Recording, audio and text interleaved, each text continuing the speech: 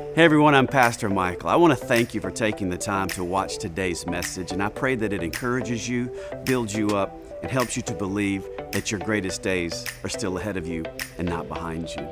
And a special thanks to every one of you who give generously to help us to continue to share the life-saving message of Jesus.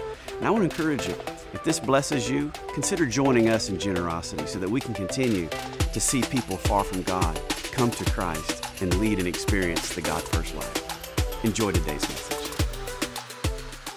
We jumped into a series last week called God Didn't Say That.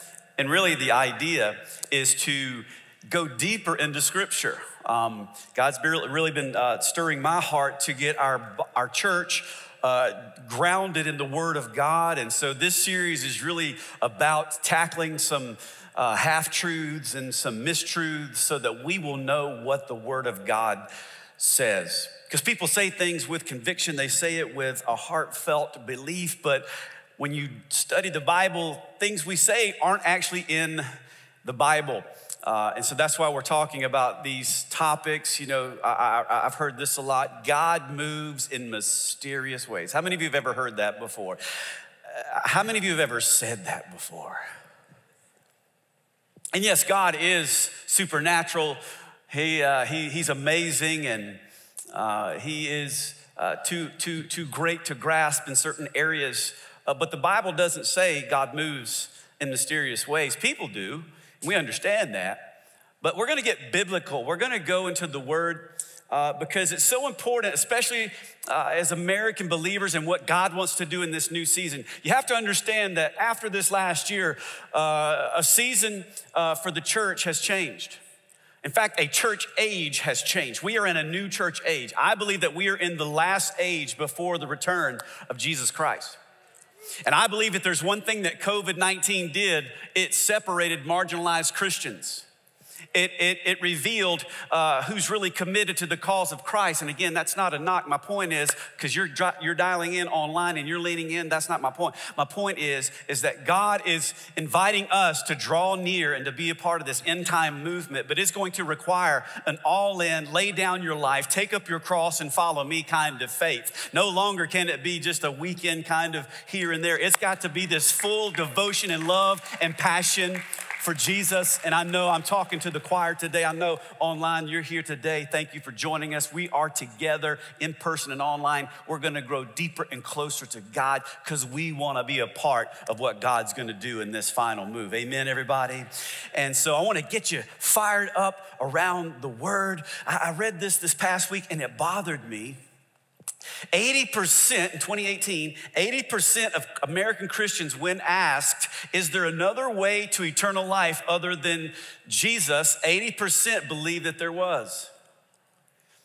And again, it seems human reasoning and logic that sure, of course, God would let them in if they were trying to be good and they may have been worshiping another name.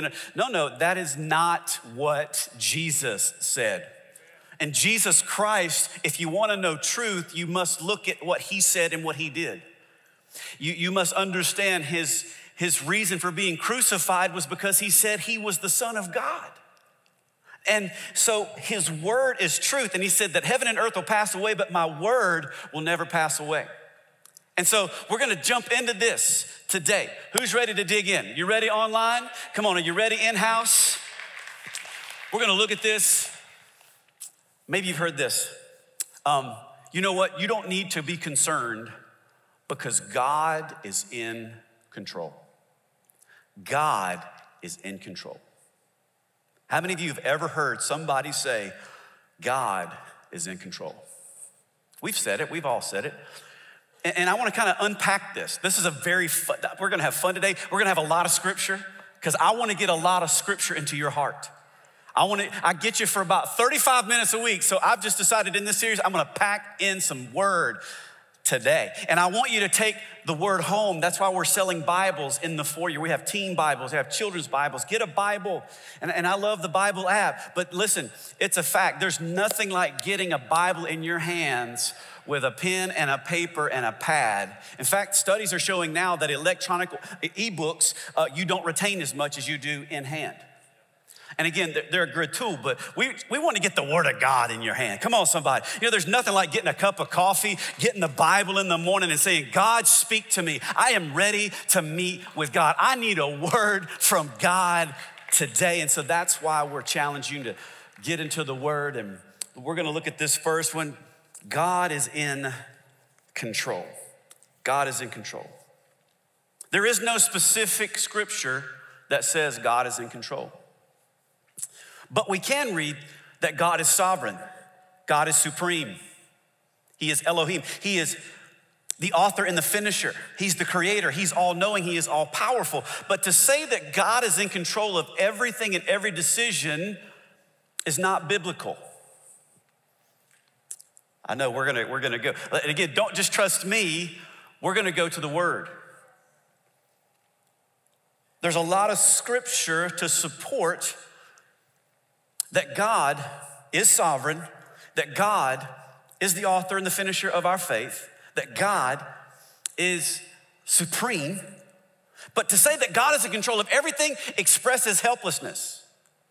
In other words, sometimes we can shun the responsibility of doing our part and put it all back on God. And I'm just telling you, it's not all God. It's God and us. Could God do it? Yeah, but he chose to want to do it with his sons and daughters. It's like a father being in business, having his own business. Sure, he could just be the man for all of his life, but his desire most of the time is that he would do business with his sons and daughters. Sure, he can make all the decisions, but he wants to bring them in. And that's the way God is. God could have done it, but the way he created it, he wanted a family, and he wanted a kingdom of sons and daughters to do kingdom with him. And so when you look at the Word, we're gonna see what this actually has to say. Let's unpack the Lord's Prayer here. Matthew 6:10.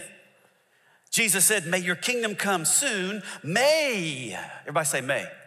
May your will be done on earth as it is in heaven. We just sang the song. So why would Jesus, the Son of God, teach us to pray that God's will would be done if it was just gonna be done automatically?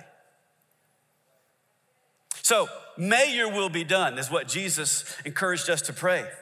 If God is in control of every decision and action, I thought about this, why would we even pray? If God's gonna do it all, why do I even need to spend time praying? And I think if I think God is in control, I think maybe it dismisses me from the responsibility of partnering with God and actually praying his will into the earth. Are you with me? And so we pray because God has said, I want you to partner with me. See, prayer is a choice. It's typically our last resort, but it should be our first response. And God has really been stirring my heart again for prayer. And so be in prayer with me because I really believe there are going to be some prayer gatherings and some worship gatherings because I believe there's a hunger in the people of God to come near, to commune, and to create God's presence, his atmosphere, and to worship and pray and seek his face. And I really believe that strongly in my heart.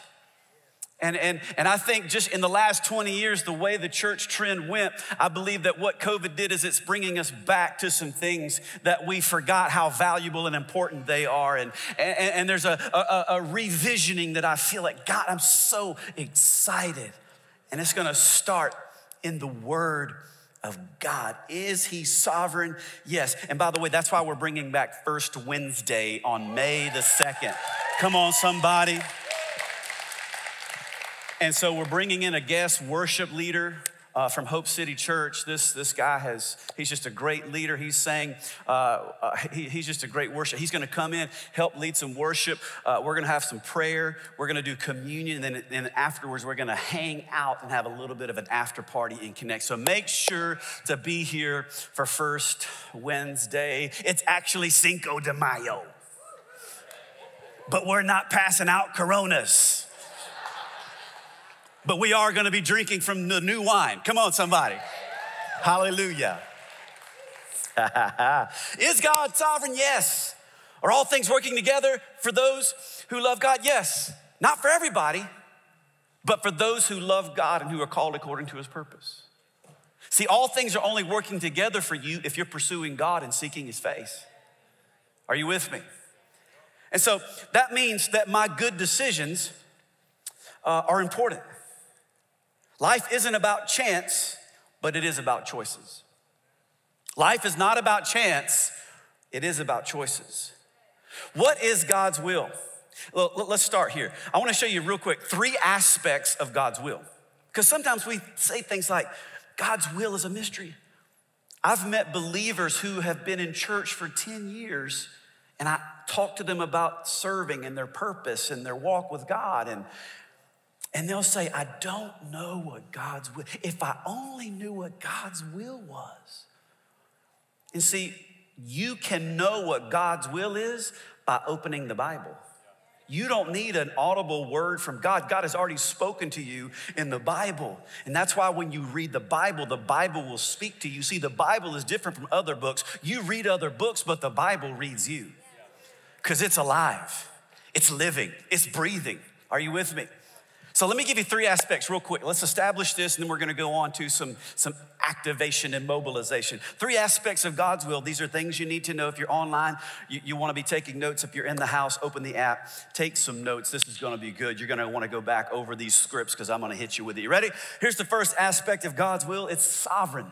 God's sovereign will. The first aspect of his will is it's sovereign. We could say it like this, it's unconditional. Like no matter what you do, this is gonna happen. For instance, creation. Creation, there was no choice. It was God said, let there be, and it happened. Sovereign will would be the return or the coming of the Messiah. The Messiah was coming regardless of anybody, right? This is the sovereign will of God. The Messiah must come. He was slain before the foundation of the world. This is going to happen, and it did. The return of the Messiah, the resurrection of the Messiah. These are unconditional, sovereign actions of God's will. There's going to be a new heaven and a new earth, whether you want it or not.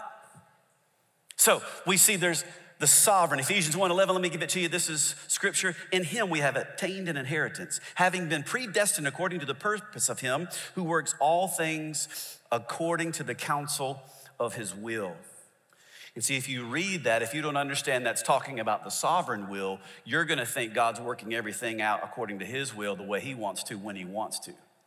So there's the sovereign will. Acts 2:23, we read it on Easter. God knew what would happen. His prearranged plan was carried out when Jesus was betrayed with the help of lawless Gentiles. You nailed him to a cross to kill him. So yes, God has ultimate authority and ultimate power. This is where we see God's sovereign will. This is going to happen unconditionally.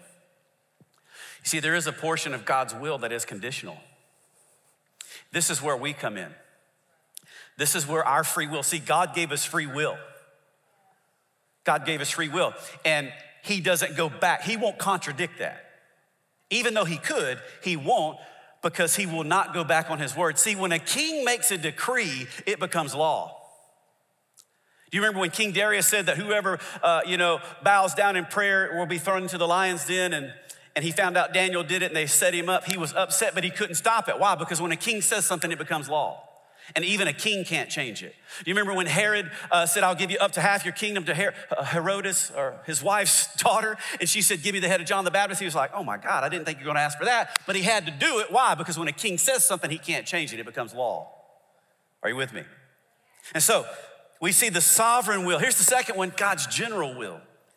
General will. We could even say God's moral will. Mark 1. The kingdom of God is near. Repent of your sins and believe the good news. God wants you to hear the good news of Jesus and to repent. He wants you to turn to him for forgiveness. He wants you to turn to him for salvation. He wants you to turn away from evil and doing wrong. He wants you to turn to him. 1 Corinthians 6:18, run from sexual sin, exclamation point. No other sin so clearly affects the body as this one does. For sexual immorality is a sin against your own body. So we see this is God's desire. It is his will that we not practice and engage in sexual immorality.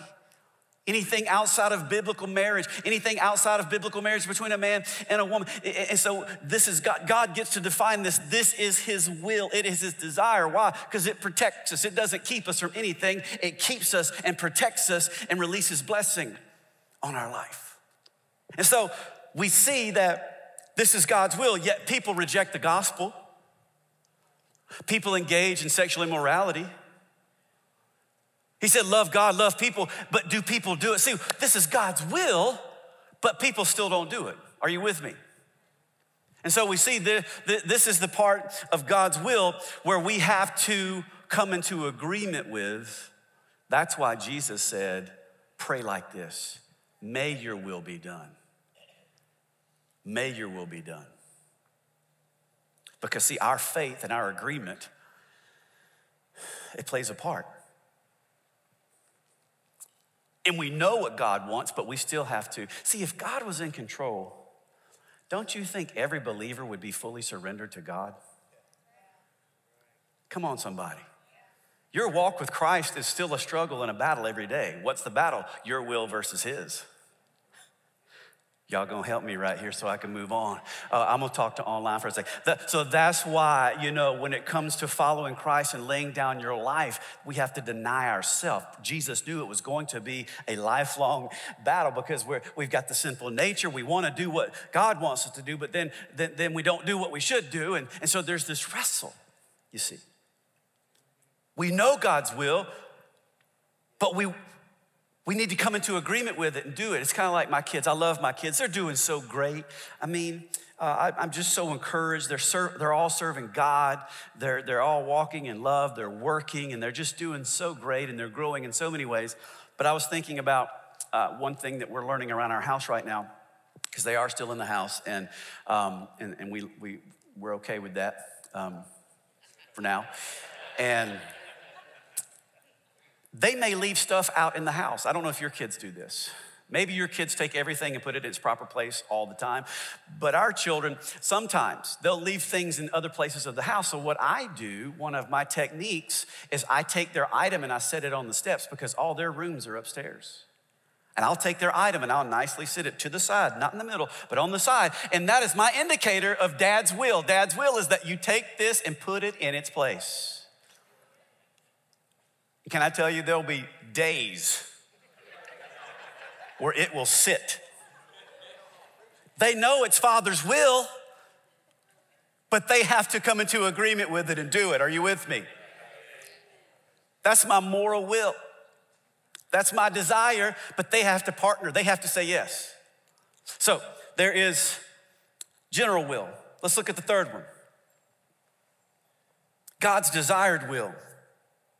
God's desired will. It's a lot like the general will. So we see what God wants. I mean, think about these scriptures. If you knock, the door will be opened.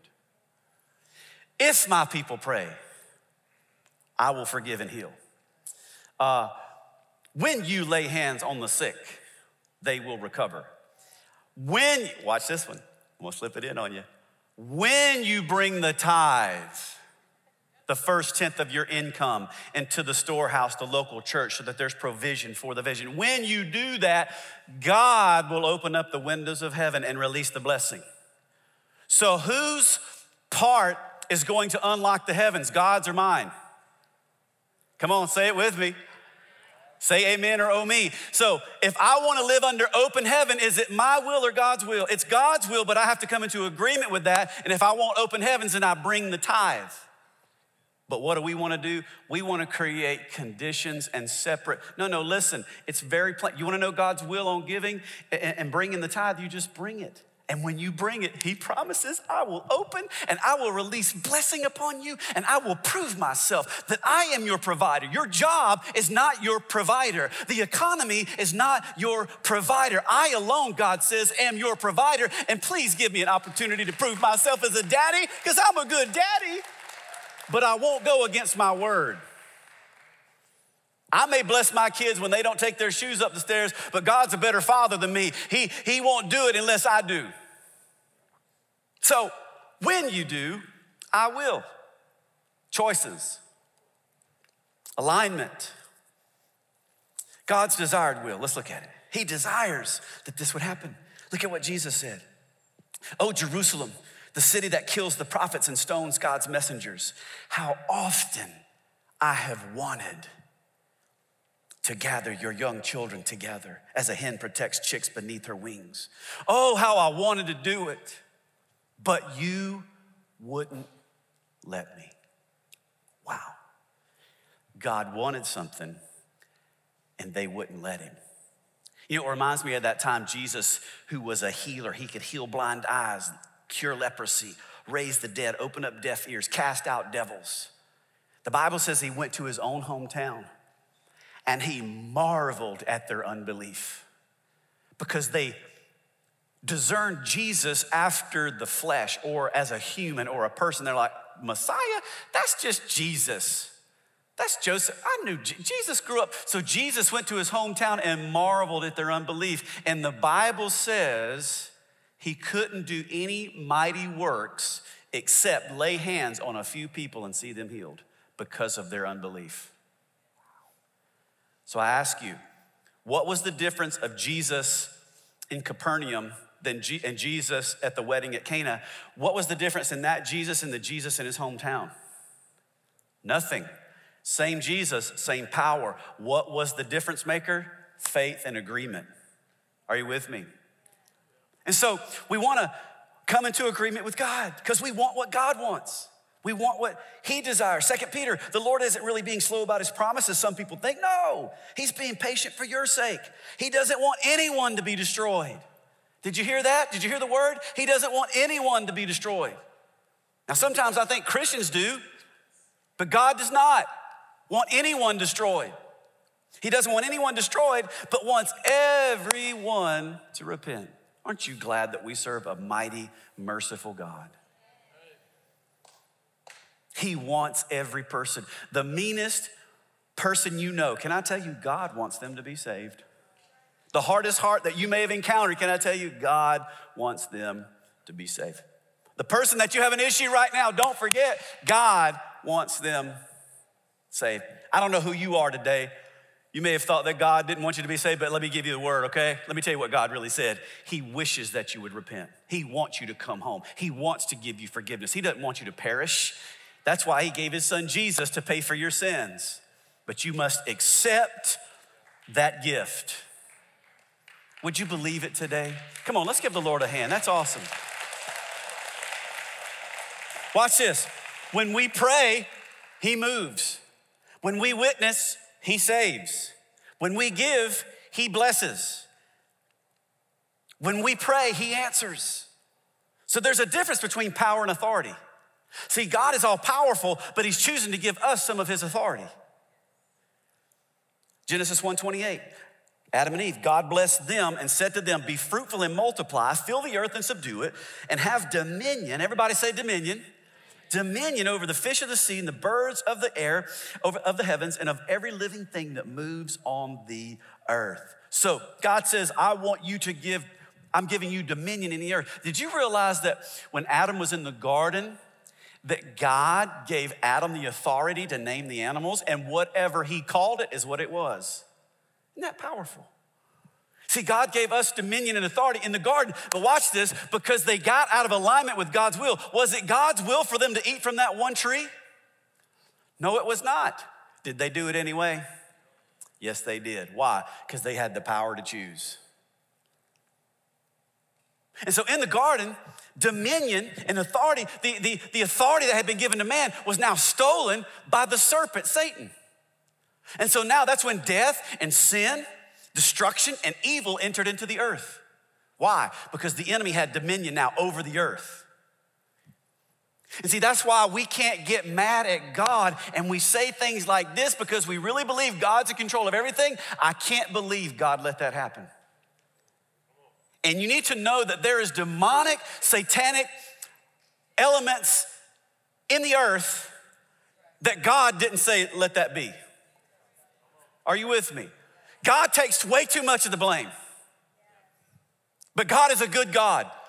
God is a faithful God. Yes, he can allow things. But let's not believe that God caused that. Why would God allow, as if God lets, see, that's where we've got to come to this place where there is free will, there's demonic activity, there's God's will, there's man's will, there's God's sovereign will, his desire will. Are y'all with me? So there's these different elements. That's why we've got to know the word, or we will be shipwrecked in our faith. We'll give up on God. We'll give up on community. We'll give up on people. That's why we've got to come back to the word. Jesus comes To do what? To destroy the works of the devil. He comes back and he takes the authority of death, hell, and the grave. In Matthew 28, he came and says, I have been given all authority in heaven and earth, and now I'm giving it to you. See, Jesus is seated on the throne now. Jesus didn't even come to preach the gospel and raise the dead and heal the sick. Jesus came to destroy the works of the devil, to go to the cross and get the authority back that was lost in the garden. And now he says, I'm going away. I'm going to be seated on the throne, but I'm giving you this authority. Go into all of the world, preach the gospel, raise the dead, cast out devils, heal the sick, establish my kingdom, establish and occupy till I come. And it is time for the sons and the daughters of God to realize their authority, to take their place, to stop letting life happen to them, but go out and make life happen for them and realize the devil has no authority in your life when you are submitted to the word of God. Come on, somebody. I will give you the keys of the kingdom. Whatever you forbid on earth will be forbidden in heaven. Whatever you permit, think about that. How powerful is that? Will be permitted. Permit, that's an act of the will, permission. Will you let God be the Lord of your life? Will you let God be your leader? Will you permit God to lead your marriage? Will you permit God to be the center of your life and of your family? Will you permit God to be the Lord of your finances? Will you, see, it's permission. Whatever you permit, according to his word now, this is why you gotta know the word. So it's like, I permit the lottery numbers for next Saturday night to show up in my email. No, that's not what we're talking about. Now that's selfish ambition. Are you with me? And I promise to tithe on it, Jesus. Are you tithing now? See, don't think if you had $1 million, you start tithing, because now you got to give 100,000. And if you can't give 100 on 1,000, how can you give 100,000 on $1 million, right? Will you permit God to show you that he's provider? Whatever you permit the blessing to come into your life and then through your life. Let me just say that about your giving. The giving isn't just about you being blessed. It's about what God wants to do through you in the earth. See, when I wasn't following Christ, there was no blessing happening in the earth through Michael Turner. It's what God wanted before the foundation of the earth. But until at 25 years old, when I finally surrendered fully to Christ and went all in, now not only was I being blessed and healed, now blessing and healing was flowing through me for the last 26 years. Are you with me? And God wants the same thing for you. That's why he needs men and women and students and families to come together to say, yes, Lord, and to submit, to surrender to his will, to walk in the blessing and to obey the word and to trust it so that blessing can come on your life and then blessing can come through your life into the earth for the glory of his name. And it's where you're most satisfied and he is most glorified. Whatever you permit. James 4:7, submit yourselves to God, resist the devil, and he'll flee from you. You feel like the enemy's been coming at you? Do you know the word gives you the victory instruction here? Submit to God. Sometimes we try to resist the devil without submitting to God. Once you submit to God, you can resist the devil and he will flee. Why? Because he has no authority over you. Romans 12, don't copy the behaviors and customs of this world, but everybody say let. Man, I really want us to get this in the body of Christ. Let God transform you. Again, permission. Will you give God permission to transform you? See, we want to change, but until the pain of doing what it takes to change is greater than the pain of staying the same, we'll never change. So let God transform you. How? By laying hands on you. By singing this song. Coming to church. No. How? By changing the way you think. And this is where we get into the part of how do I know and do God's will? It doesn't just come from you having more willpower. Come on, how many of you are like me? You've tried to serve God and to do his will in your own will power. I failed miserably. When I was before Christ and I was trying to go to church, even the first 6 months, I failed miserably trying to do good. Why? Because I didn't realize I wasn't permitting God to transform me with his supernatural power through his word. But once I committed to reading this word and stopping other junk from getting into my heart, I began to read the word, and all of a sudden transformation happened. All of a sudden I didn't cuss anymore. All of a sudden I didn't desire the things that I used to desire. All of a sudden I had no more taste for the things of the world. Why? Because I let God transform me by the power of his word. Are you with me? I knew I needed to change when I was playing basketball with the church group, and I cussed out loud. It's like, I can't help it, bro. I realized I had an issue. I gotta fix that. But it wasn't just me trying to go, hoo! It was the supernatural word of God that transformed me. The word for transformed there in the Greek is metamorpho. It's where we get our word metamorphosis. It's the idea of a caterpillar going into a cocoon, and then metamorpho happens and it comes out totally different. Are you with me? So when you go into the word of God, did you realize you could be born again by the Spirit of God, but until you renew your mind, you can't experience full transformation? So get the word of God in you. That's what we're gonna spend the last few minutes doing. Are you ready? Here's what we're gonna do. Number one, how can I access the power of God's word? Number one, I gotta read God's word. I gotta read. I don't like to read.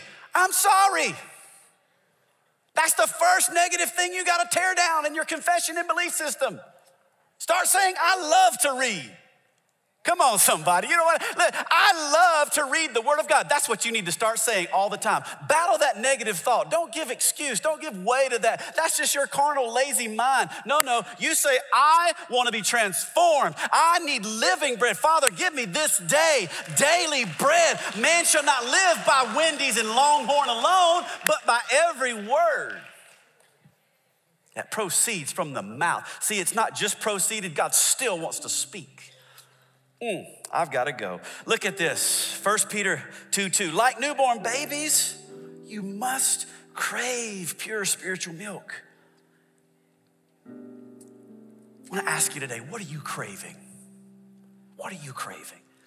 When you think about the word of God, is there a craving? And it's okay if you say, I'm not sure there is. That's why we're having this talk. This doesn't mean to guilt you. No. This is for you to pay attention and become a self-aware. Crave the word of God as babies crave milk. Come on, how many of you have ever had a little baby, and when that baby got hungry, everybody on the block knew it? My mom said when I was finished with my bottle, I would throw it up against the wall as if to say, I need another one. I got 2 bottles. So crave the word like a baby craves milk. What are you craving today? Maybe you've lost your crave for the word of God. You know what? It's okay. You know what you can do? Get back into it and say, God, stir my hunger. Have you ever gone to a restaurant and you're with a friend and you're like, I'm not really that hungry, and they're saying, well, I'd like to eat. Will you just come sit with me? Sure, I'll just get a glass, maybe, I don't know, maybe a cup of coffee, and then you get in there and you look at the menu. You see those pictures, you're like, you know what? I think I will have an appetizer. Looking at the menu stirred your hunger. Get your eyes in the word. Start reading it. Read it. You don't have to read it all day. Just read it every day. Read it. That's why we have Bible plans for you. Get a plan and read the word. Commit to the word. I wonder, could you, for the next 7 days, on this first day of the week, for the next 7 days, could you commit to reading the word of God the first thing in the morning? I promise you, if you do, you'll see something start to move on the inside of you. I've got to go. Number 2, meditate on God's word. Meditate. So don't just try it for a couple of days, give up and say it doesn't work. No, you got to be persistent. Look at this. Joshua 1:8. This is something that I'm meditating on right now. These 2 scriptures. It's very powerful. This book of the law shall not depart from your mouth, but you shall meditate in it day and night, so that you may be careful to do everything that's written in it. For then, everybody say then. Watch this. You will make your way prosperous. What? Did you realize you can make your way prosperous? You don't have to take the thoughts and the lies of limitations in life or in America. Well, I could do this if, no.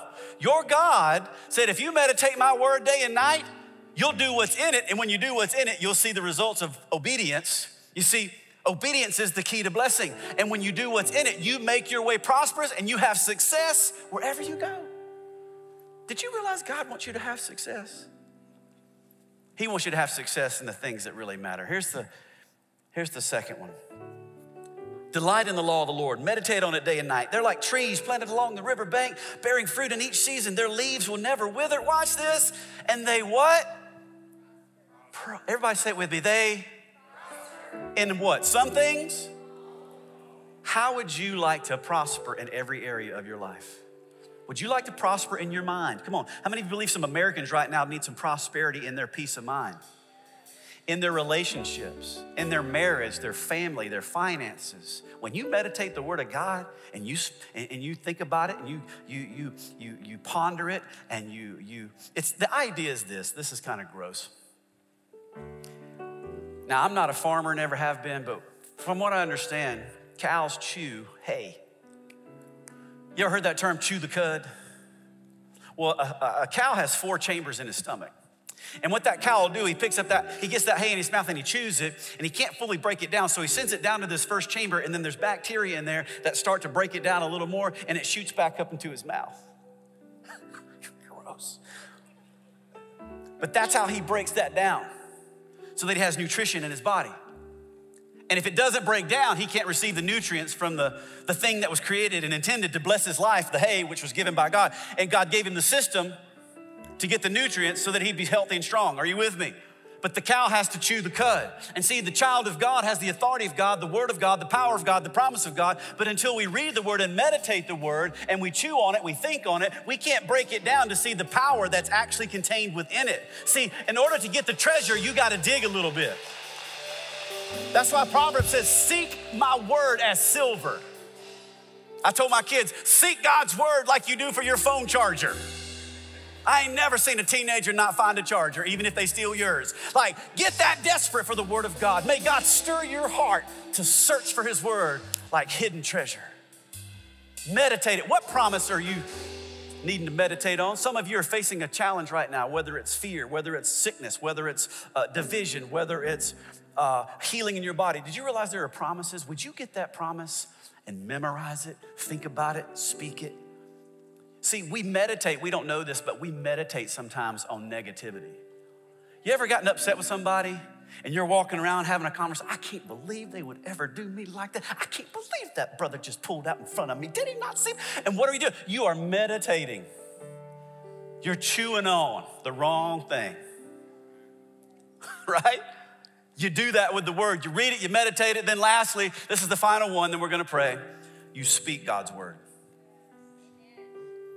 See, the word of God is a two-edged sword, but it's not a two-edged sword until it comes out of your mouth in faith.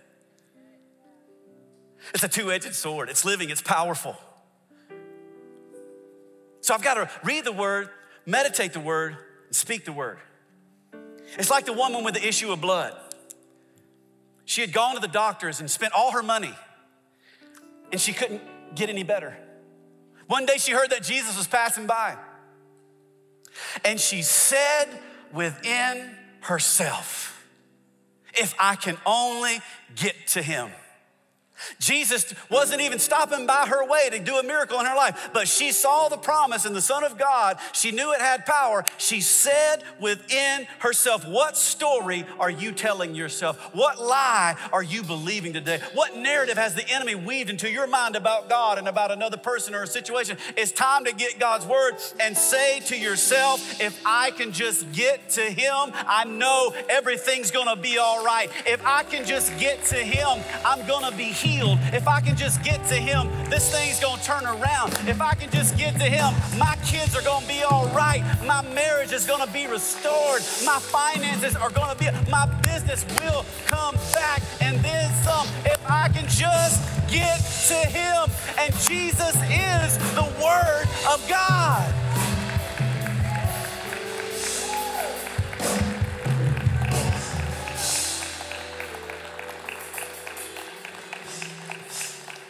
I want you to stand with me, would you, as we close?